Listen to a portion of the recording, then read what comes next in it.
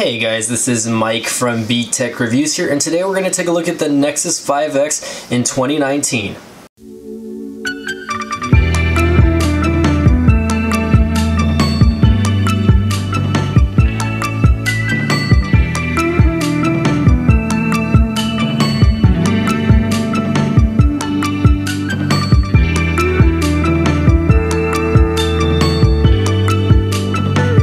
Alright guys, welcome back to my channel. Now, I purchased a Nexus 5X, or the LG Nexus 5X, about a week ago, and I decided to check this phone out because one, I hadn't checked out the last generation of Nexus products, and two, I've always loved Nexus product or Google related cell phone devices, basically. So when I say that, I mean, like, I've owned the Google Nexus 4, Nexus 5, and even the Nexus 6, but I never owned the 5X and the 6P, okay? So those were the last gen Nexus devices. Now you have the Google Pixel 1, 2, and 3, which have been out for a couple of years already. And it just really tells the story for me as to, one, how does this phone perform in 2019, and how does it hold up? And that is the big question here that I wanted to check out for you guys today. So let's get down to the nitty-gritty really quick, guys, and I'm going to start off with physical features of the phone before I go over specs here for you guys.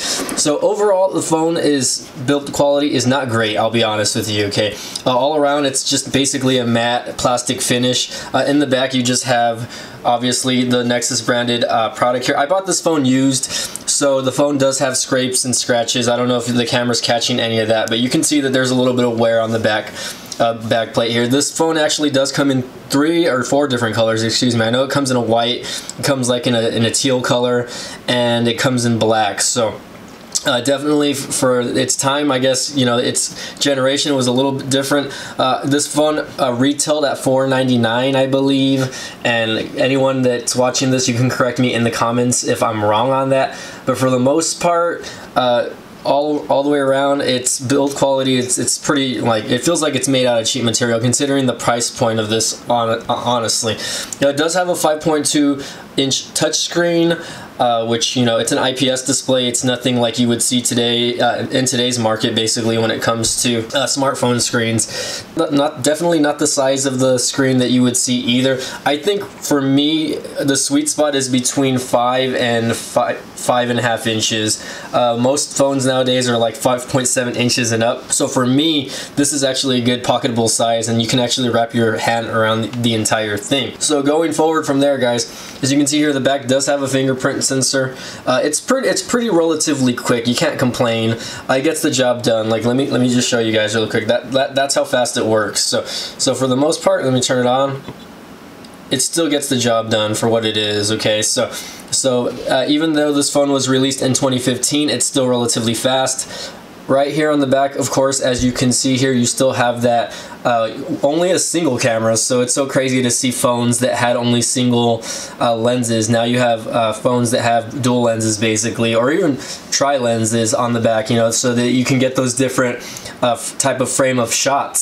So it's really relatively refreshing for me to see a phone that just has a single lens, and the fact that it's in the middle, it's so weird seeing phone camera lenses that are placed directly in the middle. Nowadays, you'll see them either mounted over here on the top left, where you see the little laser and the LED flashes, or over here on the top right. So definitely a little refreshing for me to see. If you lay it down flat, you're not going to get like a lot of wobbliness. I mean, basically, it's not gonna really move much. I mean, I can't complain too hard. So again, this phone does have a micro USB Type-C port on the bottom, so you guys, it does support rapid fast charging as well if you have that type of charging brick, and of course you have the 3.5mm headphone jack. So for those of you who are wanting a device that still has a headphone jack and don't want to spend a lot, you can get yourself a nice used Nexus 5 or even a 6P. Now these devices are still going between $50 and $100. I actually paid about $55 for this device on eBay. Now again, price varies. This one was used. It was not a refurbished version. So, you know, take it with a grain of salt that, you know, it's going to vary depending on who the seller is and whatnot. But for the price point, it's not bad. So let's get to the nitty gritty of the specs here, guys. And let me reframe my camera here for you guys, at least so it doesn't look bad. So I'm just going to go over the specs really quick, and then I'll go over how the phone performs for you guys. So okay, this phone, obviously I already explained to you that it does have a rear-facing camera. It's got a 12.7 megapixel rear-facing camera, and the front camera is actually a 5 megapixel camera, so not too bad. I do have a separate video in which I do a camera test on that, so I'm gonna actually put that in the cards. That's right about there, so you guys can check that out later on if you guys want to check out to see how the camera performs, including the front-facing and the rear-facing camera. I do take sample footage in 4K and in 1080p. I'm not going to do that in this video. I'm just going to show you what the camera app looks like in general before I finish this video. So going forward, obviously you can see here that the phone does have a little bit of bezels, of course. You know, it's a little different from what you see on other devices nowadays. Not a full screen phone. It does have two front-facing speaker grills, so there's no speaker grill on the bottom, which I'll go into a little bit later. But anyway, back to specs. So this phone does have a Qualcomm Snapdragon 808 processor. So that's an older processor, but it's not slow either, okay? It has a hexa-core. It's basically a hexa-core, which is like 6 cores, and it's running on 64-bit processing, so it's fast, it's snappy. I don't know how else to explain that. This phone is still pretty fast for what it is, okay? Considering it only has 2 gigs of RAM, for the year that this phone came out, I believe that 2 gigs of RAM was probably sufficient for the actual processing power at the time. You know, obviously this is, you know, 2019. It's going to run a little differently now. It's going to be a little bit more stuttery, but for the most part, this phone does perform pretty okay. So this phone originally came out with Android Marshmallow, which is 6.0. This phone does have the updated version of Android Oreo, which is Android 8.1. And I was very shocked when I actually received the phone, and it already had Android 8.1 installed. Phone does have a 2700 milliamp battery, so that might be a problem for some people, because honestly you will not get a full day's battery life with this phone, okay? This phone does die quickly. Now again, I've already made mention that this is a used phone. For the most part, I'm getting about 3.5 to 4 hours of on-screen time when it comes to battery life, okay? And that doesn't include heavy usage, okay? That doesn't include me gaming or me, you know, uploading videos or constantly just doing things with the phone. That, you know, that's moderate to light use with this specific phone. So for those of you who are looking into buying a used or older model phone, just take that into consideration. You're going to get the performance, obviously, but at the same time, you know, you're going to sacrifice a little bit of battery life. So again, according to its original specs, you know, this thing did have a talk time of 20 hours, standby time of 17.5 days, which is 420 hours, okay? And it does run on LTE band, so this is an unlocked phone. Obviously, it does work on other carriers like T-Mobile, Verizon, AT&T, etc. And this was actually, I think, one of the first phones that had the LTE A band, which again, I'm not too familiar with how many bands of LTE there were, but I remember back then when LTE A was out, it was actually relatively, I wouldn't say popular, but it was kind of getting a lot of uproar because it was faster than regular LTE. So take that, you know, again with a grain of salt, and you know, use that to your knowledge as best as you can, guys. It's not slow though. I'll run a quick speed test as we go here. Okay, but again, no issues with connectivity issues. I have this running on a Mint Mobile SIM, and for the most part, it seems to be running pretty good. Okay, so again, having this phone, that's the specs, by the way, guys. So having this phone for about a week, I've been, you know, testing it off and on. Definitely my favorite part of this phone is just how well it performs, considering the fact that it's a little older, and you know, it's surprisingly, you know, I'm still able to, you know, jump from app to app, and it, you know, not give me any major issues, you know what I mean? I mean, it still runs like it's supposed to. Obviously, my Wi-Fi is running a little slow, but for the most part, you know, it gets the job done. You guys can see here, you know, how snappy this is. Let's see if I can get on Twitter. and performance wise it's still relatively fast. Okay, so again, no complaints as far as their performance. Look at that, I'm helping advertise for Sprint here, right? But for the most part, it gets the job done. You guys can see here that it follows my finger pretty well as far as that goes. It's not really crazy. Let's see. Let's just see what's going on Twitter. I know New Mobile actually released its a firmware update on the New Mobile G3, the G3 and the G3 Plus. So I might make a video on that, guys. But anyways, so you can see here that again, it's not slowing down. It's still relatively snappy. Let's start up YouTube and let's just see how this looks for you guys. So here we go. Again, YouTube running relatively okay. And for the most part, it's not slow, in my opinion. Yes, you're going to get a little bit of hiccups and stutter when it comes to the actual photo, and that just depends on your internet and processing connections as well. Let's go to my subscriptions. You'll see here that I'm subscribed to like a lot of tech channels. let me see if I can focus in there. There you go. But again, for the most part, look at that. I follow the Straight Pipes guys. Shout out to the Straight Pipes if you guys are watching this later on. If you're not, that's okay. Let's take a look here. Sound quality is not that great as far as the speaker goes. I've actually watched Netflix on here and whatnot, and it's just really not loud. Let's see if I can find a video from me really quick. If I can go to my library, just so that you guys can kind of hear an audio sample of how this sounds specifically. And we'll actually go to the camera test video really quick. Hopefully we don't get so here attached with a cell phone little attachment here, but for the most part, looks clear. Right now the sun's not too bright outside, so let me higher the volume. We got some shadow cast or whatever you want to call it. Okay, so that's with the volume all the way up, actually, guys. You can kind of see. I have no clue if this has any type of really only one of the speaker grills when it comes to the camera. So we'll see if there's any issues here. But I just kind of wanted to get a close-up shot and let you guys hear the natural microphone, and hopefully I'm gonna get a rear shot of this going on right now.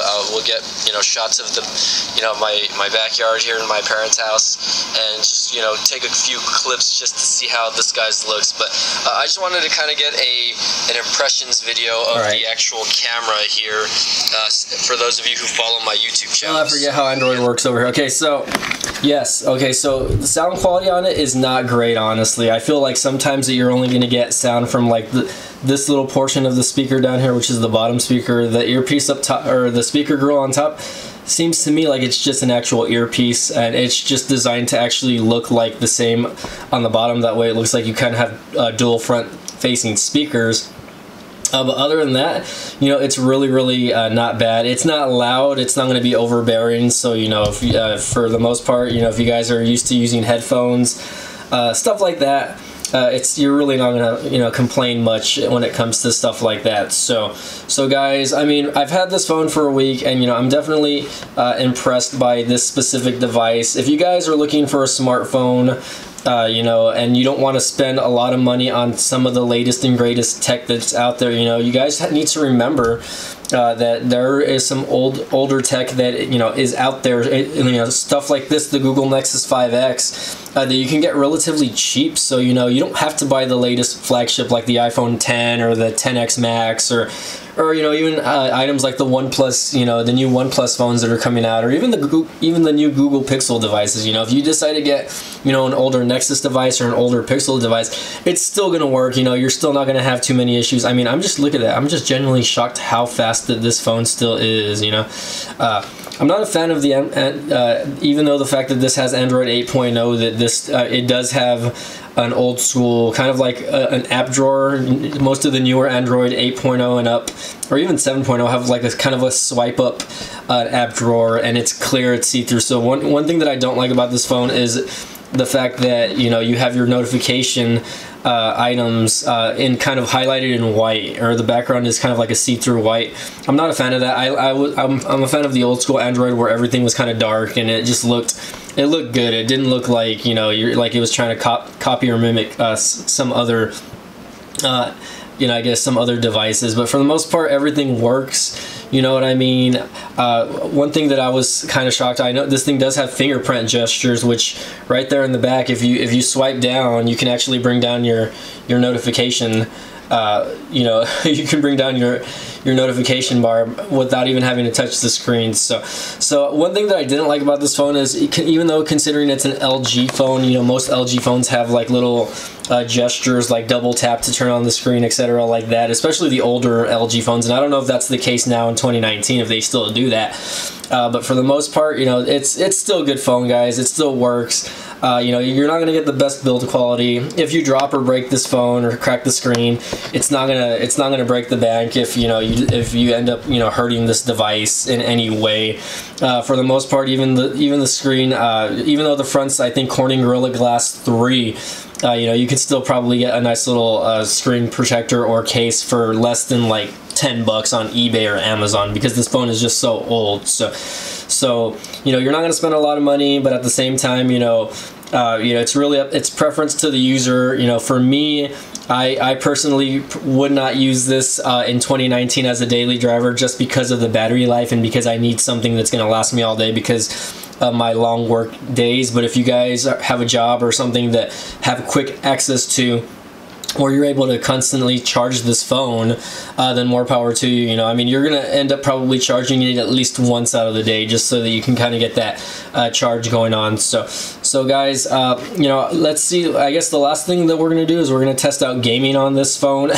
Not something I normally do, but for those of you guys who, and I downloaded Super Mario Run, and I actually downloaded PUBG as well. And PUBG is just you know, it's a shooter game that, you know, its graphics are not great on this, obviously, but I'm only gonna test out Mario Run just for the heck of it, guys. So, let's go. And you can see here that, you know, it still loads up pretty fast. Additional data will be downloaded. Okay, let me download this and I will get back to you guys. Error code. Okay. I don't know what's going on. Okay, the game just crashed. Okay, maybe this is not a good thing. Let me try to get this going, and then I'll do a test for you guys. Alright guys, so I finally got it going as far as the actual game going. I'm not sure what was wrong.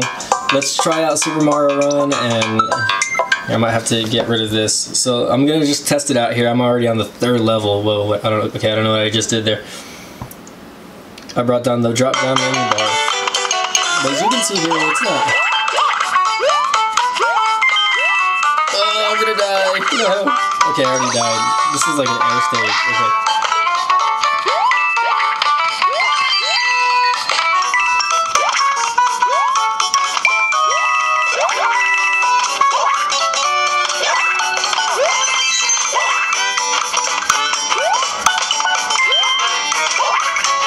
Oh yeah, I get the red coins. Okay, hold on. Oh no! I keep dying, guys, but it's because I'm not used to playing this game.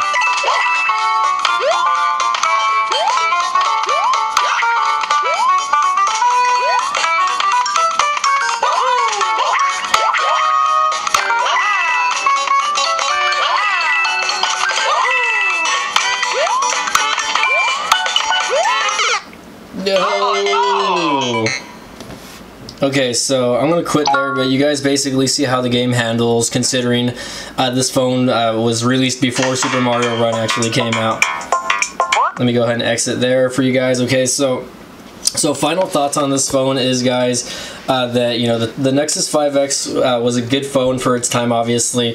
Definitely a nice little phone to have if you still have it, or if you just still are considering getting it.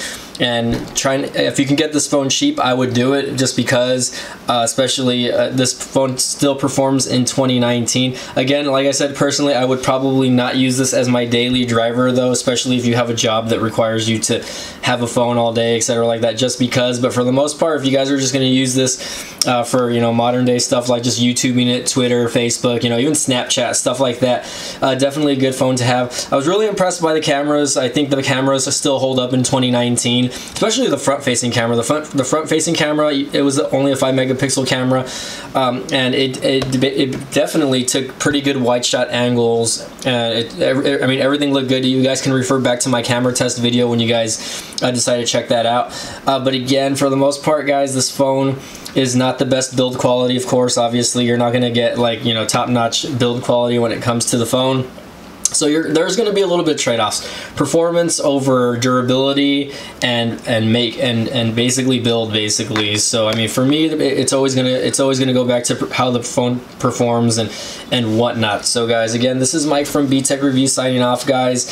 Keep an eye out on my next video. I might decide to get the 6P version of this phone, which was the Huawei Nexus 6P, and vice versa. And if you guys want to see more videos like this, or if you guys want to see some specific test on this phone, please let me know. I might actually do like a comparison video between this and like other phones. So again, guys, this is Mike from B-Tech Reviews signing off. If you guys like this video, please give it a thumbs up. Please subscribe. We'll see you guys next time. Thanks for watching.